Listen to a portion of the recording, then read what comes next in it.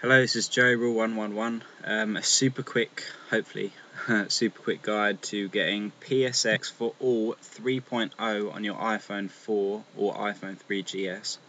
The first thing you want to do, if you have the latest downloaded version of psx4all, which is like 4 point something, first thing you do is uninstall it completely off your iPhone because you don't want it. So completely uninstall it.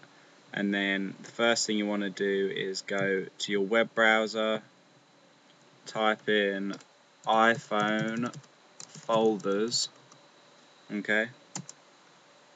This will all be in the description, step by step, if you get lost.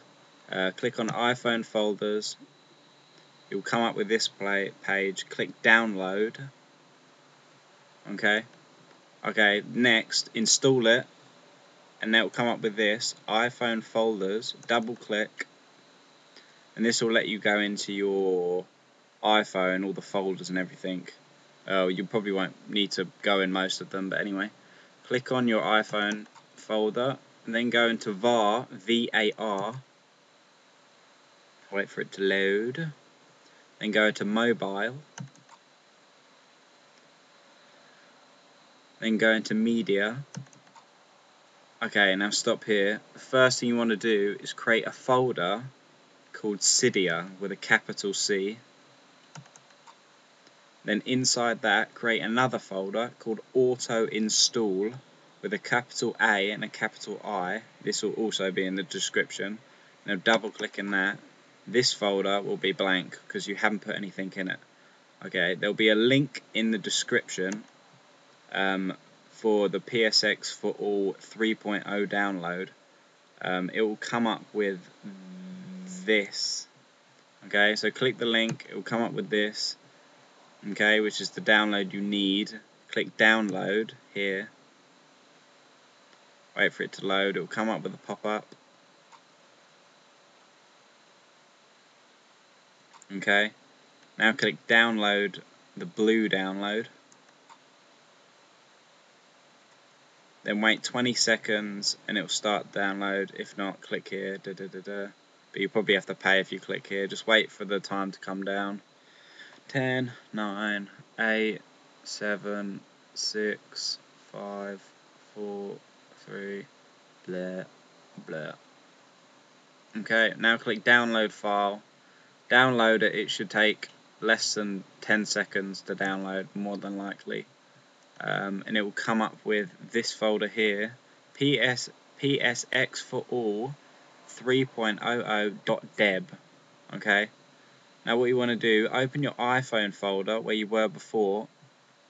Inside the Cydia folder and then inside the AutoInstall folder, what you want to do is drag across the thing you just downloaded, the psx4all 3.0.deb, into the AutoInstall folder, which is here. Okay, now exit back, exit back, exit back, just close this.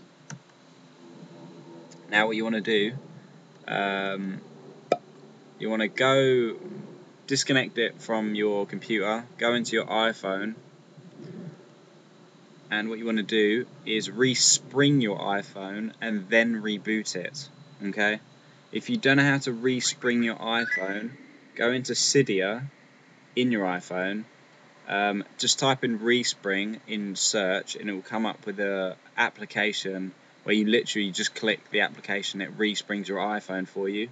Then after that, that will take about 10 seconds. Then after that, you want to reboot your iPhone. You click the only two buttons there are. You click the top one to shut down, and you also click the home button, and you hold that down for about 10 seconds. The screen will go blank, and if you hold it for another about 5 seconds, the Apple logo will come up. The reboot will probably take a couple of minutes, depending on how much space you got on your iPhone. If you don't know how to do that and you're getting confused, type it in Google, type it in YouTube, and there'll be videos showing you how to reboot and to respring your iPhone if you get confused, because it does get a bit confusing.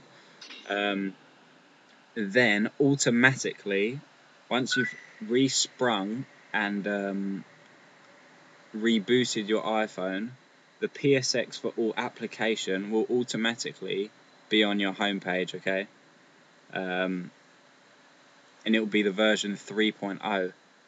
Now, if you get confused or lost and it doesn't work, then message me. But if you follow my directions exactly, then it should work every time. There's no chance it will fail, unless, I don't know. But yeah, it should definitely work. If you want to find out how to get games on there, specific games like Final Fantasy VII with 3 discs, I'll probably put that in another review altogether, because it's quite, that's another confusing matter, which I won't get into. But yeah, that is a review how to get psx4all 3.0 on your iPhone 4. Everything will be in the description, so if you get lost, don't worry about it, just look in the description and you can just follow step by step. Alright guys, see you later.